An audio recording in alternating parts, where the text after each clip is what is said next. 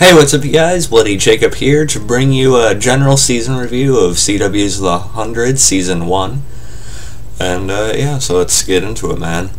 If you guys didn't notice, I have been putting, some characters from The 100 and certain, tributes I've been making. And, I just finished Season 1, obviously, and, I'm pretty much sold on the show at this point. It's definitely one of my, favorites still airing at this point, and I really enjoyed the first season, and I definitely plan. I still have to watch season 2, of course, but I have my way to see that right now. So of course I'll do a video on that once I do finish that as well down the road, and I'll probably be caught up for season 3, which I think is happening next year. So when that does happen too, I will be doing weekly reviews. So, you have that to look forward to.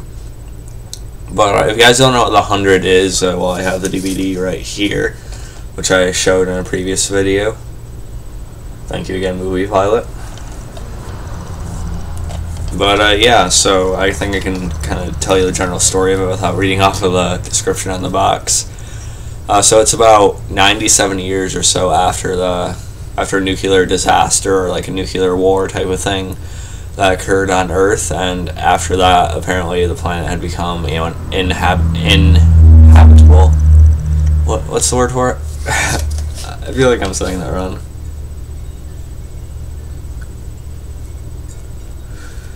Okay, yeah. Okay, after that, the planet became uninhabitable, because of all the radiation, it was like in the air, and there's just like very, very lethal amounts of it.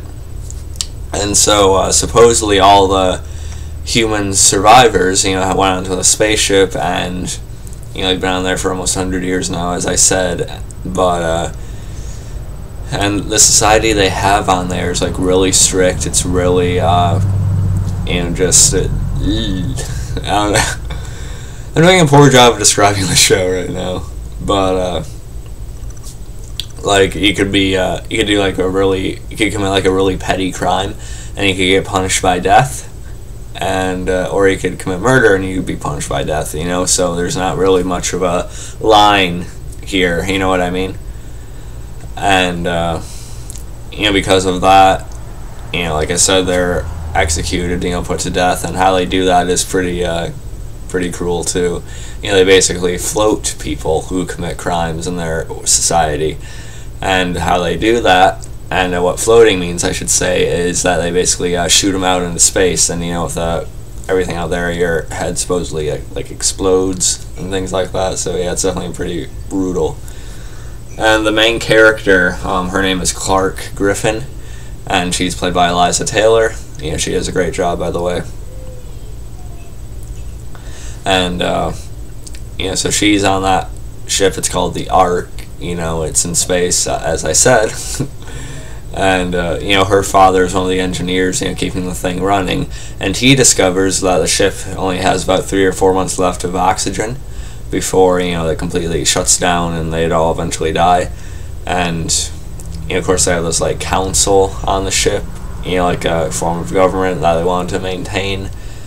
And, they were against him, her father, like, telling everyone, because they didn't want to cause a potential panic and things like that. But her father was, very much wanting to tell people the truth, just so everyone could know without, not hiding something like that. Give them the proper time they would need to, say goodbye, or even make them aware so they can potentially help out with trying to, get to Earth again. And so with knowing that, though, once he tries to do it, he's executed. We see that in flashbacks. And I really like the guy who did play Clark's father. I forget his name at the moment, but I think he did a pretty good job. And, so a little while after that, the council decides to send 100, the 100 juvenile delinquents, who have committed some form of crime. It can be anything from as little as, like, theft, to murder. So you have a lot of different types of kids, teenagers mixed in there. So it's probably a bad idea to throw us together, what do you think? But they send the 100 juvenile delinquents down to Earth to see if it's survivable at this point, because that's really the only chance they have, otherwise they're all going to die. But again, this is what happens when you have Facebook open when you're recording a video.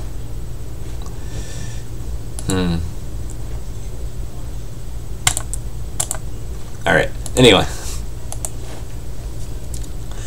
So, you know, that's kind of the basic setup for the show. And like I said, Clarke, she's the main character, and you know, at first she seems like your kind of stereotypical, you know, female lead, but I actually think she turns into a pretty well done character in the first season itself. You know, she's not weak, she's not a damsel in distress or anything like that. You know, she's not all about being wrapped up in a love triangle. And while that does eventually become a part of it, you know, she's very much capable on her own, and you know, like kind of right from the get-go, you know, she kind of takes on like a leadership role among the people she is sent down to Earth with. So I really like her. I think she really works as the lead on the show. And you know, with what happened to her father, you know, she has like this really big emotional weight to her too. You know, so she's not like a flawless character by any means when she gets to the ground. You know, she's very much damaged, and you know, also we eventually find out that her mother, who is one of the other central characters on the show, you know, actually had a hand in you know, reporting her father to the council. So that's going to spark some things, as you can imagine. And then the other, who I consider to be the other kind of central character on the show, would have to be Bellamy Blake, played by Bob Morley. And he's definitely one of the most interesting, probably the most somewhat kind of the most complex character on the show. And you know, his story, you know, starts off, you know, he actually is the one that tries to assassinate Chancellor Jaha, and you know, he shoots him, and then we eventually find out why he did that, though. You know, it's told by another member on the guard that they had on that ship, you know, that okay, so Bellamy has a sister named Octavia, and you know, because of, you know, the rations, because of the lack of, you know, the shortage of food that they'd have on the ship, you know, they're told, you know, everyone's told they can only have so many kids and things like that. And so they weren't supposed to have Octavia, you know, Bellamy's mother, so they had to hide her for years as she was growing up, you know, like hide her from inspections when, you know, guys would come around and look around. And you know, so she grew up in a pretty isolated life too, even more so than everyone else. And you know, when she's going to be put on the ship, you know, sent down to Earth, you know, Bellamy is supposed to be a little bit older than some of the other characters that are sent down there. You know, we're supposed to think of like characters like Clarke and Octavia as like around like 17, 18, 19 or so. And Bellamy, I would assume, is kind of in his 20s somewhere, you know, like early, mid-20s, around there somewhere. So he was on guard duty, and he was told that he could get a spot on the ship, you know, and be sent down there with his sister so he could protect her if he tried to assassinate the chancellor, I mean. So he does that, you know, and you can kind of understand it, though. But, you know, then there's that fear, oh, if they do come to the ground, what are they going to do to me? And that eventually develops into a really good episode, which I'll get to in a few minutes. You know, it's kind of hard to explain every single character on the show, though. But, you know, it's the 100 is a great show because, you know, it has these characters on the ground, and, you know, you get to see, like, this whole survival type of thing going on. You get to see, I don't really want to compare it to The Walking Dead, but, you know, how in The Walking Dead, a lot of it is about, you know, these people colliding with each other over what to do and how to survive and how you should act in this situation, what would be best, you know, based on what the world has turned into at this point. And you have a lot of questions like that come up on the 100 as well, so that's always really interesting to me. And at the same time, while the main focus is on the ground with these teens and, you know, like adolescents, or, you know, just some of them are in their 20s, like I said. Well, the concentration is on them for the most part. You know, we also get a lot of scenes back and forth on the arc too. We see like a lot of politics going on with that. You know, the Chancellor actually surviving that assassination attempt, and he turns into, I think he turns into a pretty liked character. He is basically what any leader would be when he's struggling what to do for his people. And even one of the top advisors to him is Marcus Kane, and he comes off like just the dude who's just gonna try to knock the Chancellor off his throne and take it for himself. He just feels like the guy that's gonna backstab him at some point and just try to take over. He comes off like that a lot at first, but then he actually develops into actually a somewhat likable character, and a little more interesting than you'd originally think. And of course, like Abby's on there, Clark's mother, and she's like top like medical person on the ship that's left. And like Chancellor Jaha has to make some difficult decisions as the season goes on. As they're trying to figure out a way to get to the ground with the kids once they eventually see that they're somewhat, for the most part, surviving.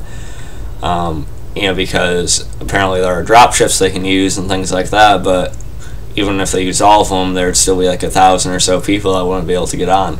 So he has to really make some difficult decisions with that, which I found to be pretty interesting.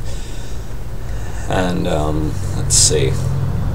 Also, I really wanted to talk about the setting of the show too. Like the setting, well, of course the setting is Earth, but the set and the visuals on this are very, very good too.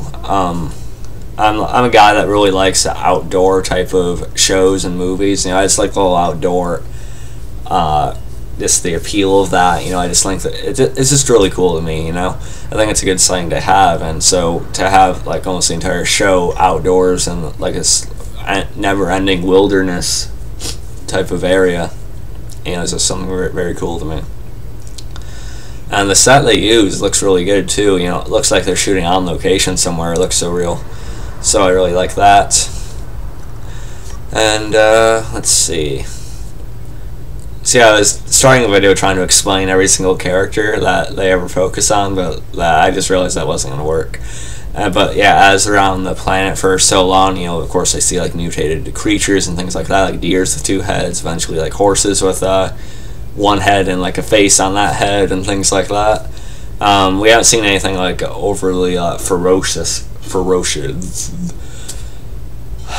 We haven't seen anything overly ferocious or vicious yet, like a wild, bear or something like that. That's gonna, pick off the group. But I'm sure that could happen at some point. I don't know.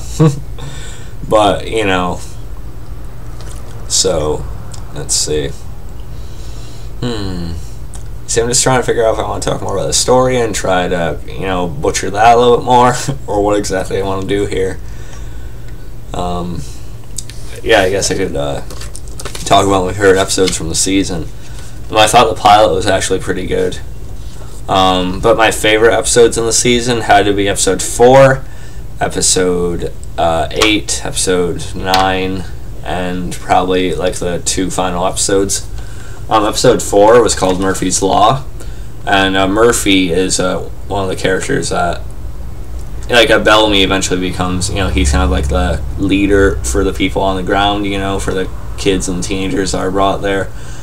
And Murphy's trying to, rule with him and things like that. But of course, Murphy's definitely one of those guys that could backstab you at any second. He's a lot more violent, a lot more arrogant, and things like that. And he eventually, tries to, push Bellamy out of power. And, after he's almost hung and things like that. And then there's this little girl who ends up killing the Chancellor's son, who is sent down there. And because she, a lot of people hold a lot against the Chancellor on the show because they see him as fully responsible for people that, for their loved ones that were killed and things like that. And she had a relative that that had occurred with. And episode 4 is also one of the first one of the times when we really see another side to the Bellamy character too, because we see that he cares for this little girl, and it kind of brings out like another side of him. He tells her you have to slay your demons and things like that, which were really good scenes. And the little girl ends up completely blaming herself as Murphy and some of his men are chasing after her, and she actually ends up committing suicide, jumping off a cliff, which is pretty dark to see, I don't know how many shows on regular TV you can say that, you know, have a little girl jumping off a cliff or have a little girl exploding in the same season. So, you know, it's a little bit darker than people actually give it, you know, people actually realize, I think, in certain parts. You know, it's a little bit more serious than people would initially think. And I just love the reaction of Bellamy from that. You know, he just completely just snaps and he just tackles Murphy to the ground, you know, and almost like beats him to a pulp before Clarke and, you know, Finn stop him and stuff like that.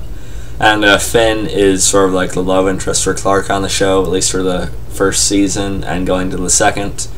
You know, and he's one of the more level-headed characters.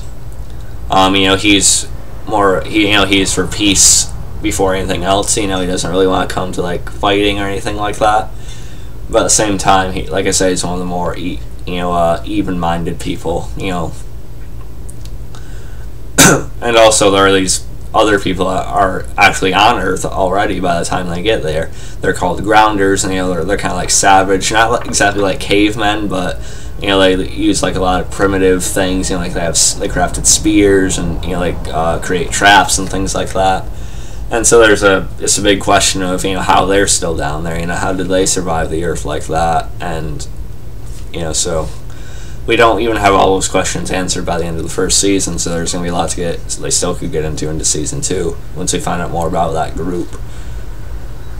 But yeah, so they become like a big threat as the season goes on, and Octavia sort of like eventually ends up seeing another side to this one, you know, named Lincoln. You know, he's able to communicate with her, but, you know, like I said, I'm not going to be able to tell you about every part of this show. You know, it'd just be way too much to go over, as it would be for every show I do a general review on. But yeah, Murphy's Law was a great one. And all the episodes were good, you know, but, you know, as I told you before, my other general reviews of shows, you know, that these are just the ones that really stood out to me. And then episode 8 was another favorite of mine, Day Trip. It just really, really fleshed out Clarke, but also mainly and especially Bellamy again. Like I said, he's probably almost well developed by the end of the season. And like I said, I didn't say it yet, but the description says, while some of the 100 accidentally eat hallucinogenic nuts, you know, it actually ends up, you know, causing people to have these visions and things like that. It sounds ridiculous, you know, kind of silly, but it actually ends up being really, really well done. It actually brings out some good psychological elements too. You know, like Bellamy seeing the Chancellor and his fears what could happen if he comes down there. And then, you know, of course, it causes Clarke to see her father. And this is all well, you know, Clarke is being, you know, shown how to use a gun, you know, like gun training from Bellamy and stuff. And the first time Clarke fires a gun is pretty awesome, you know, she shoots it and she's like, that was amazing. And, okay, but anyway. And at the same time, there's someone that was sent out, you know, to kill Bellamy, and, you know, this guy is like one of the murderers that were sent on the ship too. And, you know, of course, it's a bad time for Bellamy to have to contend with that, because yes, he's a good, you know, physical guy, but, you know, then he's, you know, seeing things left and right, you know. And you know, Clarke actually had to stand off with the guy, you know, aiming guns at each other, but it ends up coming down to like Bellamy shoving like a bullet into the guy's neck, which is pretty brutal and awesome. And we just get like a great scene between Bellamy and Clarke at the end. You know, Bellamy saying all he does is hurt people and his mother wanted him to be good, and, you know, saying he's a monster. Then Clarke sort of like pulls him out of that by saying, you know, he had saved her life that day, and no, none of them would have survived if it wasn't for Bellamy, you know, like taking that leadership role when they first got to the ground. And it really ends on a great note, you know, of them finally getting communication, you know, to the Ark and things like that. You know, and Clarke is actually able to convince Jaha that, you know, what Bellamy has done for them since, you know, the assassination attempt, you know, outweighs what he had previously done on that ship, and he's like a very vital part of the group. And it's still going to be interesting to see once the adults get down there and things like that too. And Unity Day was a great one as well. Like you said, it's the episode where we see a little girl explode, and again, it's more of the politics on the Ark and things like that. That's all. It was all really intense though, and, you know, seeing, you know, you actually see like Clarke thinking her mother's coming down, but that's actually the people, like the people that were against the Chancellor trying to come down there, but it looks like their ship exploded, and Clarke thinks her mother was in it. So it was a decent like cliffhanger and things like that. And yeah, the rest of the season is great too. We see another character coming down to Earth like early in the season. You know, her name is Raven. You know, she is she's like a really good engineer and mechanic and things like that. And she's also the girlfriend of Finn, and Finn and Clarke had definitely taken an interest in each other, if you get what I mean. So it creates like this love triangle, but it's not like overdone or anything like that. It's not like thrown in your face or like shoved down your throat or anything like that. And Raven's a very likable character too, but she picks up on pretty quickly that there's a connection between Clarke and Finn, and eventually they kind of go their separate ways. And there's even this scene of Bellamy and Raven. They end up having sex, and Bellamy asked her if it really helped anything, and obviously it didn't. But see, there's just way too much I could talk about right now. And Raven is left in a pretty compromising position at the end of the season too. And also, the actress who played Surin on Being Human Season 2 also has a role in the show. She turns out to be one of the leaders of the Grounders, at least for that section of where they live. And she does a great job. And, so I'm hoping she's still alive at the end of Season 1, so I'm hoping she's at least in some of Season 2, but, I'm kind of getting paranoid about that. And, yeah, the final part of Season 1 itself, though, We Are Grounders Part 1, We Are Grounders Part 2, were just really, really intense, like, great season closers for any show, let alone a debut season. It's really impressive that they did all this in one season. And the battles in this are actually really good too. Yes, it's a CW show, so people are going to make like these weird assumptions and these generic stereotypes. Oh yeah, it's all about teen romance and doesn't have any other type of substance to it, or not very much violence and things like that. But there are spears going through chests. Okay, there's like this saw thing that was like literally thrown into this guy's face in one of the last episodes. So people really give the CW too much crap. I think when they want to do violence, they can do a little bit. So don't really make any assumptions about it. And just the battle was really intense in the final 2 parts of the season. Just some really well shot stuff. I think it made it feel like very, very realistic and believable as much as they could have anyway.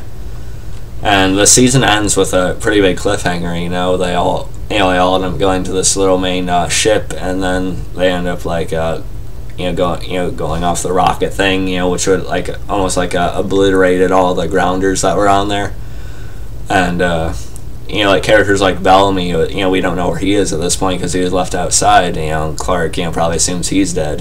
And then these like special ops looking people that come down at the end. They're called Mountain Men, as let's call her Surin, but Anya, I think her name is on the show.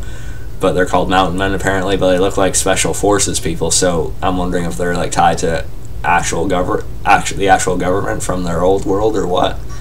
But like I said, I haven't watched Season 2 yet, so I don't know. And Clarke wakes up in this facility, and yeah, so this is a very cool cliffhanger for the season as well. And Raven was bleeding out, and she was unconscious the last time we seen her, so I don't know what's going on with her either.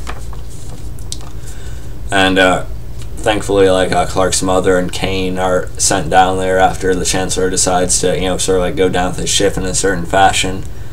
But I think I'm kind of hoping he still comes down to Earth somehow, because it would be interesting to see like him actually being down there with Bellamy and things like that. But we'll see where it goes. Yeah, there are things I definitely didn't talk about from this season. Like I said, there was to be like way too much to cover. So if there's something I didn't mention that you really want to talk about or hear my thoughts on, feel free to leave a comment below. As always, I'd love to discuss it with you guys, of course. And yeah, so the 100 first season, very, very good show. It's definitely one I'm going to be making sure to catch up on. Like I said, I have a way to watch Season 2 right now. I'll be getting into that once I finish the Vampire Diaries Season 6, and so I'll sort of like mix in like the 100 Season 2 and the original Season 2 together. But Vampire Diaries Season 6 next, the 100 and the originals after that, then I should be all caught up on the shows I need to see. But yeah, I'll continue to update you guys on that. And yeah, the 100, very good show. I really enjoy it. And once I catch up, that will definitely be in time for Season 3 next year, and I will be doing weekly reviews when the time does come. Hope you guys enjoyed this video. Again, if there's something I missed, feel free to leave a comment below. Would love to discuss it with you guys. Add me on Facebook, follow me on Movie Pilot, Twitter, and look for me on Spoil Dead. Catch you guys next time, and peace. Yeah, and as much as I love The Walking Dead, I'm actually enjoying shows like The Vampire Diaries and The 100 and The Strain and Penny Dreadful more than that nowadays. But we can talk about that another time. Have a good day.